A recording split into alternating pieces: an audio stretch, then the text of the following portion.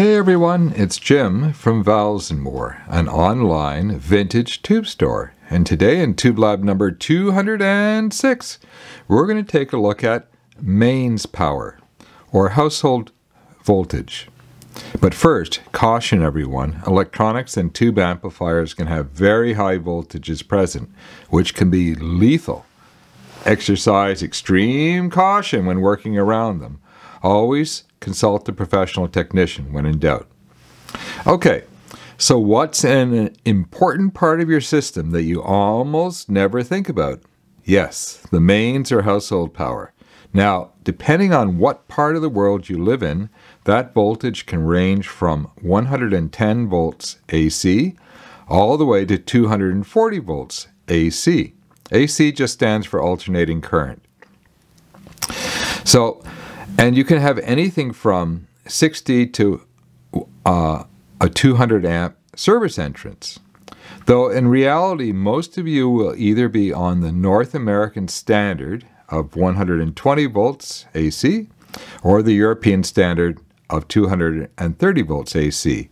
And that's plus or minus. In fact, the plus and minus, if you watch your power feed in real time, you'll see that it actually can fluctuate quite a bit, almost a volt in the span of less than a minute. So, and that'll depend on what time of day it is, where you live, a whole bunch of things, even the load you've got on that circuit itself in your own house.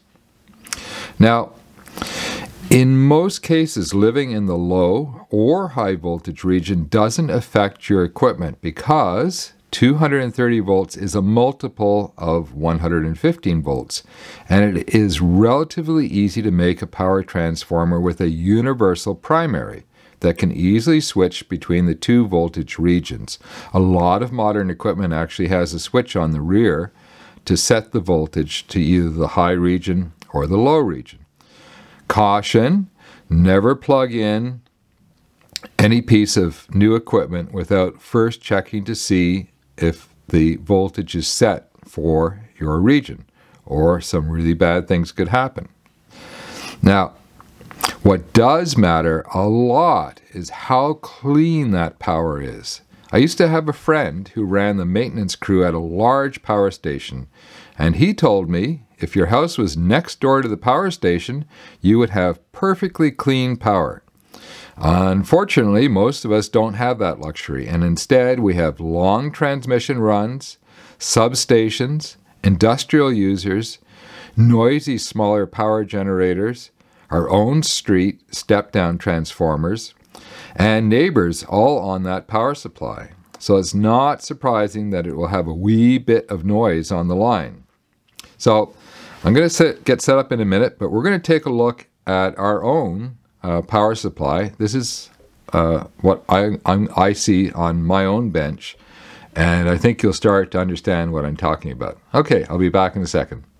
Okay, so we've got the scope set up into 100 times AC, and I've carefully taken, and let me see if I can get it on camera here for you. I've carefully taken an IEC inlet, and I've clipped the scope on, and I've actually clipped the voltmeter on as well. And I'm going to tuck this down carefully because it's live. Do not do this at home. Do not repeat this. It's not the safest thing to have live leads around on the bench, but I'm a professional, so we'll be a little bit extra careful. So at first glance, this doesn't look too bad, right? You've got an AC sine wave. For some reason, the scope's not reading the frequency, but we're at our frequency at the generating station is 60 hertz. All of North America is at 60 hertz. And I think all of Europe is running at 50. Somebody can correct me on that. And if we look a little bit closer, though, you can see that we don't have a nice, clean sine wave. In fact, we're actually sort of flattening out on the top, or the peak. and the trough. And what that's showing us is that there's probably a fair amount of load on the mains line feed, not in our house, but probably on the street or even on the main high voltage feed that goes to our step-down transformer. I think our high voltage on most of our secondary lines is 20,000 volts, and then it gets stepped down, of course. But if there wasn't that much of a load on, we would see a nice clean sine wave. What else can we see here? Well, you see all this little sort of fuzzy stuff along here, particularly way down here, where we normally would see a nice smooth turn of the sine wave. You can see a lot of noise sitting down in here and along here. And that, of course, tells us the power is not that clean. Now, you can even see here a little bit of a kink in here. And so none of that's good. Now, last week, we were working on the new modern line phono preamp, and we were interested to see how much noise in our mains supply we actually had to clean up in the power supply. And we were surprised. That day, we had even some jagged, messy stuff along our sine wave. And it was truly awful. But obviously, oh, look, it kinked a little bit more over here. And down here as well. So if we were right next door to a decent power generating station, it wouldn't matter if it was an old coal plant or a modern gas plant or even a nuclear plant. The actual generators that make the electricity are going to be very, very similar, even if they are separated by, let's say, 100 years in manufacturing, because the technology itself has not changed that much since Tesla invented AC power and essentially electrified the world. So here's a big shout out to Nikola Tesla, one of the truly great engineering geniuses of history. Okay, now another thing that you should be aware of is that in most cases you can't 100% rely on the voltage you're seeing on a scope. Right now you can see our scope, and this is a really good quality scope. These Hantecs are amazing. But they don't read voltage that well. So it's showing approximately 127 volts and it's fluctuating. So what I've done is I've put our digital voltmeter on, and let me just see if I can nestle it there so that you can have a look at it. And you can see that the voltage is shifting a little bit over time, but it's basically around 119 point. Oh, it's down a little bit. It normally sits around 119.5 volts. I've seen it a little bit over 120 volts, and I've seen it right down around 119 volts. So it shifts within about a volt. So we're talking about a little bit under 1%. So that's actually pretty good when you think about it. But this just goes to show you that that there's room for improvement, because all of our gear, whether it's a preamp or a power amp, is essentially a very complicated valve that controls, you guessed it, the mains power. And then that's right through to your speakers. So if your mains power is not perfectly clean, then you're going to have to deal with that problem later on. Starting in your power supply with an excellent filtering stage. And of course we take the AC sine wave, the AC power coming into the primary side of our transformers, and we rectify it on the secondary side, and we turn it into DC. If we were to probe a DC line voltage, we would see just a very flat line at whatever the voltage level was.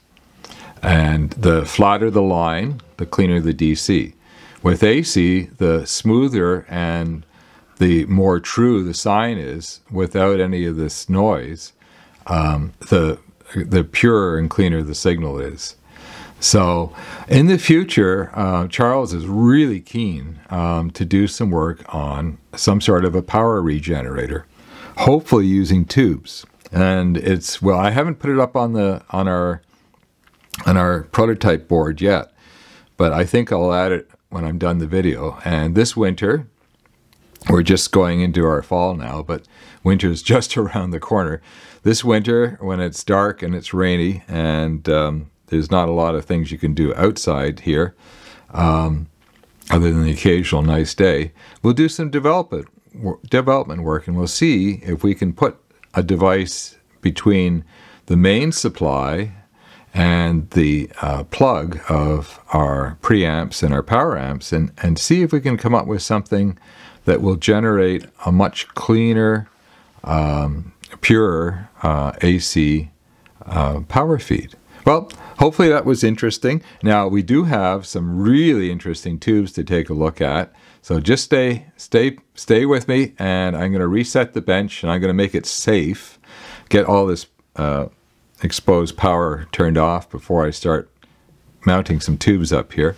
Oh, and I almost forgot to mention the interesting thing about AC power, or alternating current, is that here's our 0 volt line right here, and the power that is generated is in this portion here. This is where the energy is. It's up in here, it's up in here, it's over here in the sine wave, and the very top of it is actually almost a floating voltage. There's not much energy up in here as the generating station, as the generator itself cycles, right? I mean, when you see this sine wave, this is actually sourced right back to the windings on the generator, and the frequency that it's being presented with. Now, there's lots of things in between, including step-down transformers and intermediary power stations. So there's lots of things that can affect your AC sine wave. But seeing this top of the wave cut off like this is essentially the heavy load basically taking away the power that's not usable. That's what I'm trying to say. So it's not a total disaster that we're seeing that the mains voltage is loaded down like this, but it's also not that great a sign. In fact, and over the years, I periodically drop in on our mains voltage to check to see what is actually going on. Because, you know, everything on the bench, the test equipment, prototype testing, our critical listening system, all relies on a decent AC supply. And this is actually the first time I've ever seen it loaded down this way. So it's kind of fascinating. Okay, let's get the bench reset. Okay, last week we did an episode on Brown Base 6SN7s, and frankly, I was incredibly surprised at the reaction. I mean, the tubes that we had in inventory basically sold out in a matter of hours. It was just insane. Anyways, Charles said, no, I fully expected that. People love the early mil-spec tubes. And talking about mil-spec tubes, I think I mentioned at the time that we were almost out of one of my favorite Sylvania 12SN7s, and we were looking in our inventory for a customer's order. He's interested in the early 6SN7s for the Universal 6 or 12SS.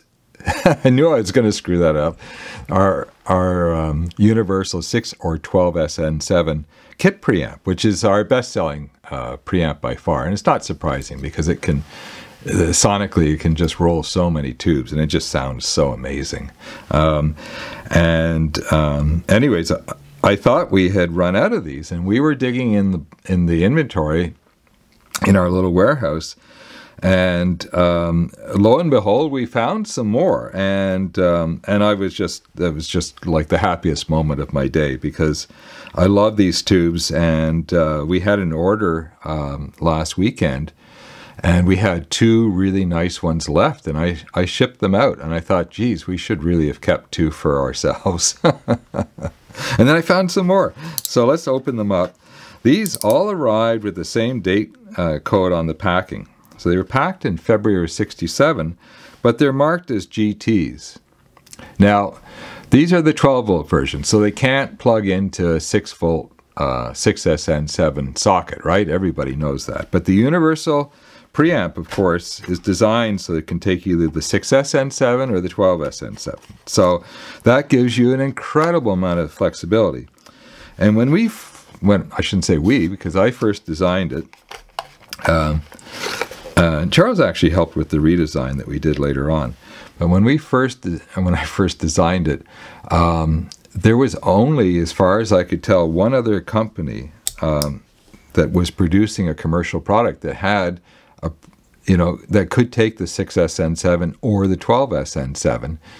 And now, if you look, you'll find that there are literally dozens of companies that have got switchable filament supplies. So I like to think that we led the charge a little bit along that line. It was something that is so easy to do that it makes no sense not to include the 12-volt version, because the 6SN7 itself, the better vintage ones, are basically going extinct. We still have a little bit of inventory left of the very good ones, but not a lot. We still, though, have decent inventory of the 12SN7s, including the famous Bad Boys. That's right, we've got Sylvania Bad Boy 12SN7 GTs, new old stock, new in the box, which is insane. Now, that inventory is almost gone. People who build the universal preamp buy those Bad Boys up. It's almost the first pair they buy in every case. But anyways, so have a look at these. These do not look like early GTs, and that's because they're not. These are mid-production GTBs. By 1967, we were already maybe 9 years into producing a GTB, and what happened is these are a government contract order.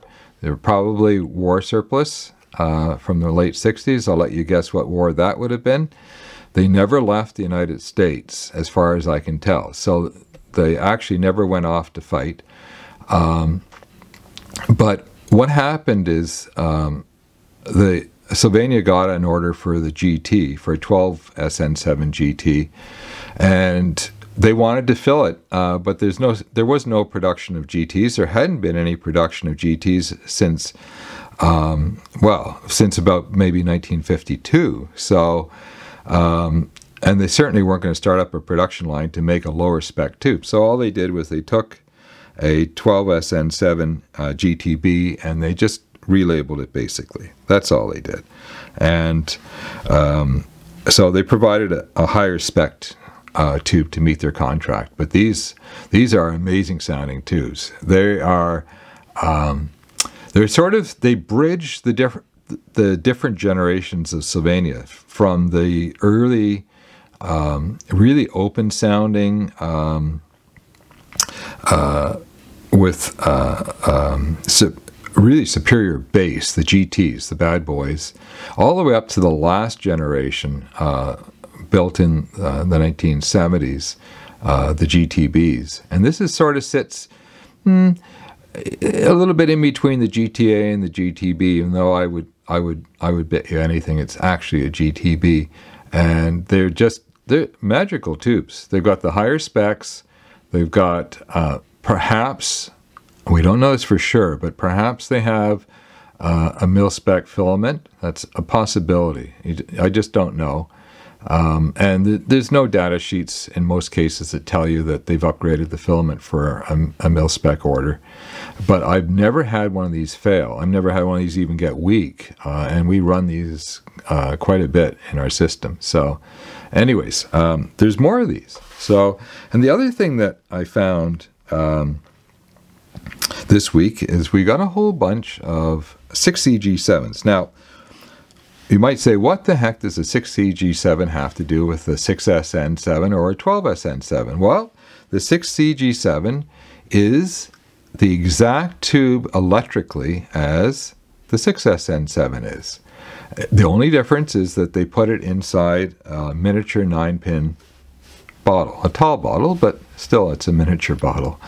And these are a very early Sylvania version. Now, this is rebranded RCA, but Sylvania made this tube.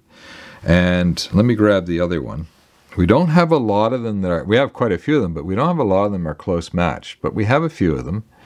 And you can see it's got a flat black plate. It even looks like the plate was rubbed a little bit, and it's probably just how the industrial coating process worked. It didn't quite stick on the ribs 100%. Anyways, Charles had to listen to these, and these are lovely sounding tubes. And they're not that common. They're not rare, but they're not that common because Sylvania made this tube in a standard corrugated plate version not long after these came out. And that's a very common tube. And the thing that Charles said that's really interesting is these early Sylvania 6CG7s have the Sylvania house sound. They've got that sort of warm, rich mid-range with good detail. The same thing that we see over in the 6SN7s and the 12SN7s. So it was really a thing with Sylvania. And I don't think anybody's really sure whether the engineers designed the tubes so that they had that sonic profile, or if it was just the materials and manufacturing process that just gave them that automatically.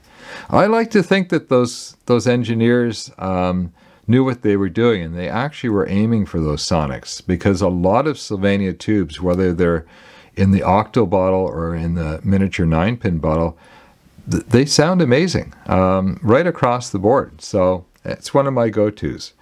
Okay, well, if you stayed to the very end, here's some discount codes to help you out. There is a secret code that's quite easy to figure out that people have been getting. In fact, last weekend was huge. It's taken us all week to finish filling up all the orders. And people are grabbing codes left, right, and center. And we can reach pretty much everybody around the world with flat rate $20 shipping. If you're in a difficult to ship region, though, drop us a line before you order, and we'll see if we can figure it out. And if yours is $150 or more after discount, the shipping's on us, folks. Stay safe, everyone. This is Jim. Missing Charles. He'll be back next week, hopefully. He's a little under the weather today. And, cheers, everyone.